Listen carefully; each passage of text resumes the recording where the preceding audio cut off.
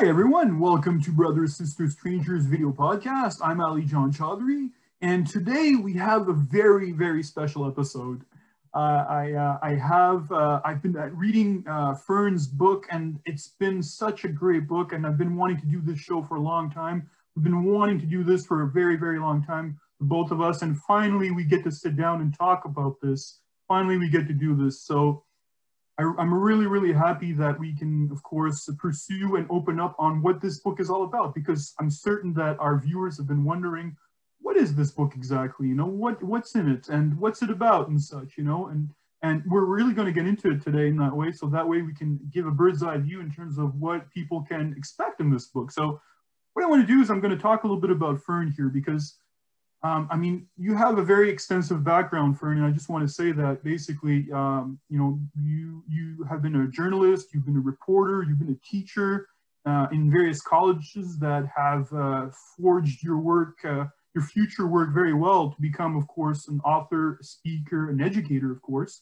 And I mean, your publications have been featured in such places as Forbes, the Chicago Tribune, Washington Post, Fortune, and the Wall Street Journal, just to name a few.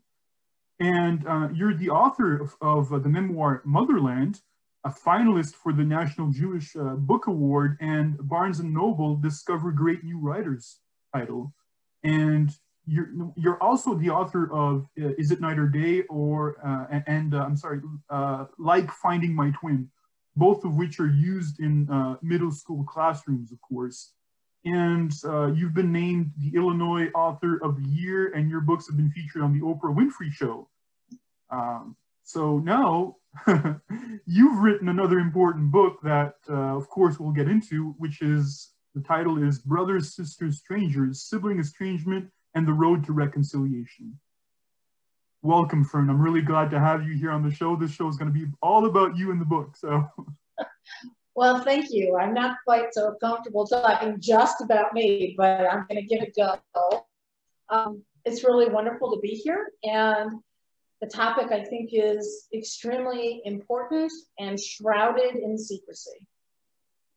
And I'm glad that we're able to do this, because it's interesting that you say that, because the way I've read the book in that way, you've really illustrated and shed some light on the fact that it's a hidden epidemic. Sibling estrangement is a hidden epidemic, and the book is written in a clear and thoughtful voice. It discloses your heart-wrenching feelings and memories that are corroborated by other voices that went through the same type of collective experience that we've all been through. And I have to say, the book is brutally honest and candid. And, you know, I really think that this type of book has been a trailblazer. And the reason why I say this is because it tries to understand the societal, the cultural, and the economical reasons behind sibling estrangement in that way. So I think that's really, really important. My impressions are also, of course, that it forces us to look at our preconceived notion of what family is and how we're forced to define ourselves differently in this regard. And even in some cases, find a form of connection elsewhere. And what I really liked about this book is the idea that you navigate well between your own personal narrative and the communication breakdowns that contribute to estrangement with your brother, and also the family pressures that simultaneously arise, you mentioned from your mother, that did to an extent put a burden on you with regards to this. And I really have to say, this is one of the few books that actually paints what a healthy reconciliation can look like. So it can serve as an inspiration for a number of us, and should we choose to walk that path. And I found that it really gave us some practical tools to navigate effectively through estrangement. So those are my impressions after reading the book. I mean, I went through it during the holidays. It was a wonderful read, by the way. Well, I hope every reader feels as enthusiastic as you do. It's a very personal story, and I think it's important for a couple of reasons, as you outlined. But one is that we read quite a bit about family estrangement, but there's very little that addresses specifically sibling estrangement. And I did exactly what you said. I tried to weave my personal experiences along with other voices and the research that's out there that illuminates why this stuff happens and how it affects the individual. You know, and that's the wonderful thing that I liked about your book, is the idea that it flows nicely. You share and you open up in terms of your own experience, and you bring us right back into the emotional feel of what that is. And you tie that into, as you said, with some of what the survey respondents have said. So it really helps to bring the point home in terms of what you're conveying to us. That is all very familiar to all of us that have gone through this. You know, Alejandra, in all the books I've written, I try really hard to bring the reader along on my experience. And so the scenes are written just like that. It's really not written like a typical memoir where I talk on and on. I create the scenes. And actually, when my mother and brother read the book, they both asked me, how did you remember all of this? Well, I took very copious notes after every encounter because I had the feeling I would be able to do something with this material. And throughout my writing career, I have tried to address and process through writing my very painful and traumatic experiences. And actually, the marketer at Viking Penguin called me a family trauma writer. And I'd never been called that before, but the more I thought about it, I think it was rather accurate. You know, it's an important term, I think, with regards to that. And I think that, like you said, you paint a very visual picture. We were saying that before we were doing today's video, and how you're able to make it very vivid and paint it in such a way that it's very detailed and such. So that is one of the strengths of the book that I really appreciated. And as you said, I think that in some ways you're highlighting a lot of things that are hidden when it comes to family trauma, right? People don't talk about it. People keep it largely hidden. And you're bringing it out to the surface, especially the issues with sibling estrangement. So I think that's key, especially because we don't talk about this. We have the image of the perfect family in society, right? And it's always being pushed on us, but yet most of us, well, I would say it's a good third of the population doesn't get along with their siblings. So that's very important to consider in all this. Well, I think that gives me a great opportunity to talk a little bit about why I think this subject is so important. And one is the experience of shunning. There's probably nothing quite as painful as being shunned by a group or a family member. And actually, there have been specific research on the experience of shunning. A guy named Kipling Williams, who's a professor of psychological sciences at Purdue, did studies about ostracism. And basically what he has found is that the same areas of the brain light up when you're being physically injured or when you're being shunned or psychologically injured. And so that gives you a sense of how profoundly this hurts when it happens. The other thing I want to say is that the sibling relationship is extremely important and often overlooked. And actually, in some studies, including the Harvard Medical School study, which is the longest study of well-being that's out there, they found that siblings who lacked a close relationship before the age of 20 had a greater likelihood of suffering from depression in life. And a predictor of a well-being and a good relationship at 60 is when young people have a solid relationship in their 20s. So this is a really important aspect of well-being. Siblings also can contribute to higher levels of self-esteem, better academic performances, becoming a better adjusted adult, less loneliness, lower levels of depression, greater satisfaction in life. So all of that comes from that sibling relationship, which is the longest relationship that we probably have. Wow, that's really a mouthful there. I think that there's so much I'd like to add to that, but I think that in you know, just to keep it brief, of course, the idea that that it pours into other aspects of our lives. Like you say, I think the idea, it's not just the social shunning and such, it's the idea that it can actually start to affect physical health in the long run if we're not careful. And I think that that's really, really important with regards to that, because it can have a detrimental effect to our well-being if we let this, if we let this chew us up. Yeah. So. Which is why throughout our conversations, I'm always an advocate, if possible, to reconcile. Of course, there are some relationships that are simply untenable and unworkable, and you have to protect yourself. But if there's a crack in the door, I think reconciling is probably the best thing you can do, even if it's a limited relationship. And I say that because mourning the living is so profoundly painful. Hmm. And you had your ways in which to mourn your brother. I recalled as I was reading the book, you had different ways in which you were able to find answers to your needs to connect. I recall correctly, you had mentioned something about that. I actually did a volunteer experience because I had this terrible sense of loss, because I only have one brother and I didn't have a relationship with him. And so I volunteered at the Cradle, which is an adoption agency, and I cuddled babies between birth and placement. And that actually becomes part of my story, because it forced me to reflect pretty extensively on attachment and detachment and estrangement, because obviously adoption has some of those elements as well. And so that is woven into the book as well.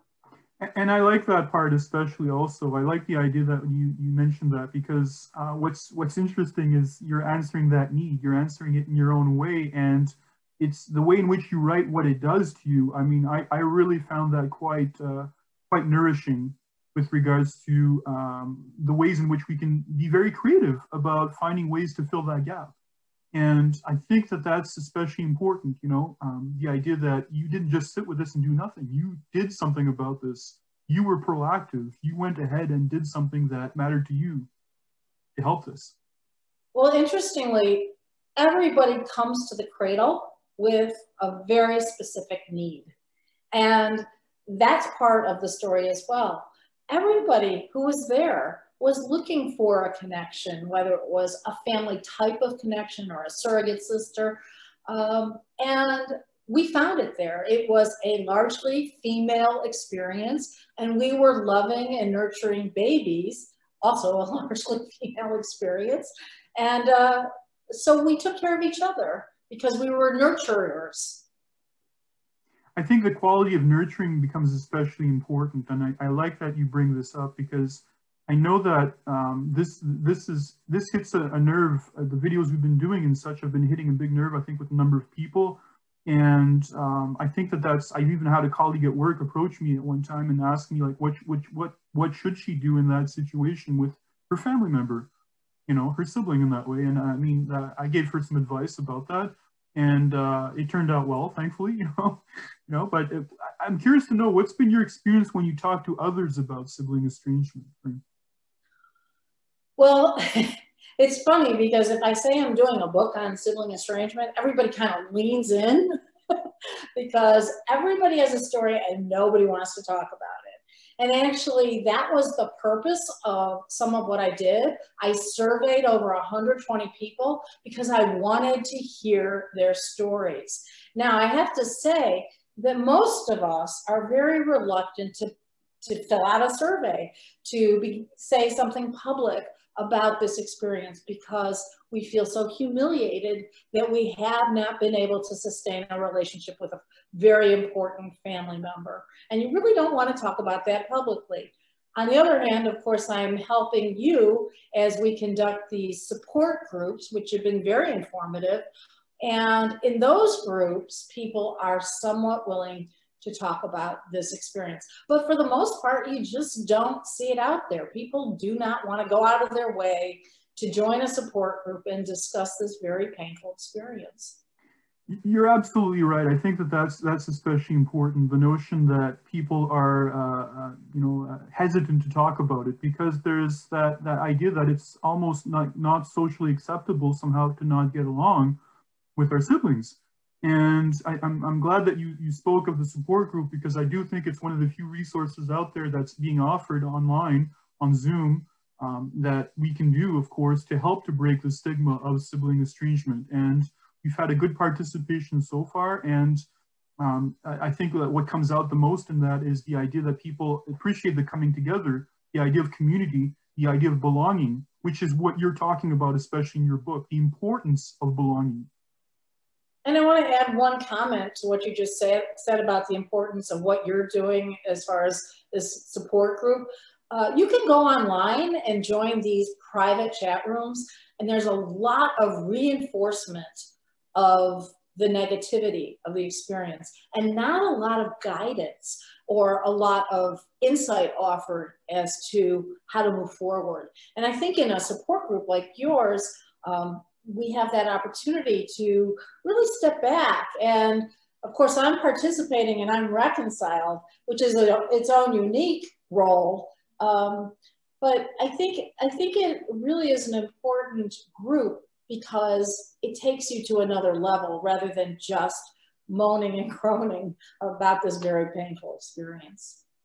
Well, I appreciate that we're able to talk about this, Fern, because I mean, we need to, of course, have people, know that that book is out there and that know that there's resources that we make available for people specifically with sibling estrangement. And I'm glad as a psychotherapist to be able to offer that support group setting for people and such. So since we're almost out of time, I just want to check with you if you'd like to just tell people in what format is the book available? So the book is traditionally published by Viking and Penguin, which means that it's available in any bookstore, online, of course, and in audio books. And actually, I know there are a lot of audio listeners, so I'm happy to say that I've heard the snippets of the readers, and it's quite dramatic. Yeah. And can you just share with us some other books you may have written in case people... Yeah, so as a family trauma writer, I have written a book called Motherland, which is also a memoir. And that book is about my mother and I returning to her very small town in Germany 60 some years after she had fled. She was a 12-year-old who was an unaccompanied minor in 1938. Her parents were murdered in the Holocaust, and she came from this really small town. And that meant that she and I had a very intimate experience when we returned to this town. Everyone remembered her. Everybody had a sense of what they had or had not done during this crucial moment in history. And Motherland, which is a memoir, captures, in the same way that I've done in Brothers, Sisters, Strangers, these encounters that she and I had and how this experience transformed my relationship with my mother. So it's very much a mother-daughter story. Well, if people like your writing style, as I did, I think that people will largely appreciate this book also if it speaks to them in that way, that they're curious to go further with you, of course. If there's one more thing I'd like to check before we end, let's talk about this online event you have. You have somebody that's going to be interviewing you for the book. You've been able to get Dr. Ramani. Dr. Ramani, yes. So Dr. Ramani is a YouTube sensation, and she talks all about toxic relationships and narcissism. And we requested that she would be the interviewer for the book launch, which will be on Thursday, April 8th, next week. And she has agreed, and I can only imagine that it will be very interesting and entertaining. She's got quite an engaging style, and I hope I can match it. Absolutely. And if people need more information about that, they can go to your Facebook page, of course. Right. So if they want to register for that event, I know I'm going to be there, so I definitely want to be be able to see that and see just, of course, bringing the message out and such. So I really appreciate you being able to do this, Fern, to talk about the book. And this has been a labor of love that you've done. This has been about bringing this message out. It's an easy read. It flows nicely. It's a difficult subject, but we're very familiar with this subject, and it will help people to move further than where they're at. So I do think it'll add to people's overall experience and such. So I really, really appreciate you being here. Well, thank you. And I want to just add one remarkable piece, which is that my brother, from whom I was estranged for decades, wrote the afterword and gave his perspective on what happened and why it happened. And that's pretty interesting in itself. Anyway, Alijan, it's always wonderful to be with you. And I feel so fortunate to have a fan like you. It's my pleasure. Thank you so much for being a part of this, Fern, and for sharing these resources with us. And yes, definitely, we'll continue with our other videos, of course, and hopefully our viewers will be on for the ride with us. So thank you again for doing this. It's been wonderful, and we'll talk again soon, Fern. Okay, thank you. All right, take care.